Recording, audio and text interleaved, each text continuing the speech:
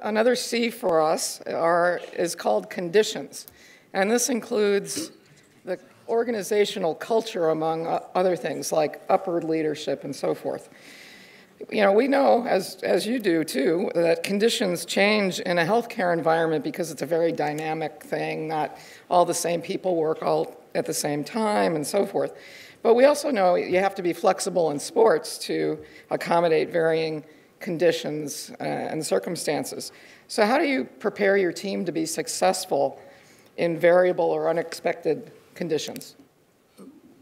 When the fire alarm gets pulled, you better have a plan, you know, and it's you know, that's kind of life, and that's sports. And you know, we all go in with these brilliant game plans that we are positive is going to work and it's going to be smooth and everything else like that. And it's yet to happen that way. You know, our opponents have something to say about it, and you know, so there's a lot of preparation of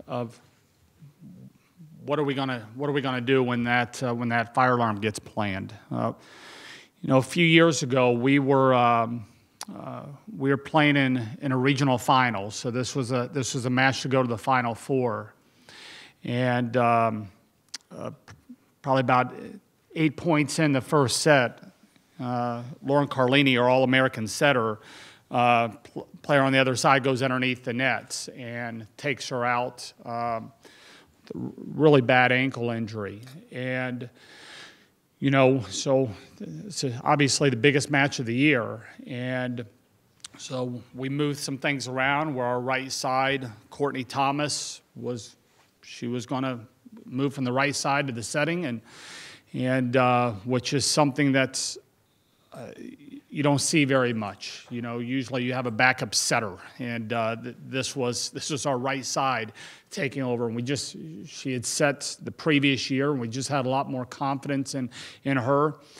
And we ended up winning that set. We ended up losing the match in 4. It was just a really competitive, great match. Penn State went on to win the national championship that year, but it was probably the top 2 teams in the country. But you know, afterwards, that was a question that was asked, is, you know, in that situation when Lauren is being helped off the court, what did I say to Courtney? And I said nothing. You know, that's not the moment for the pep talk.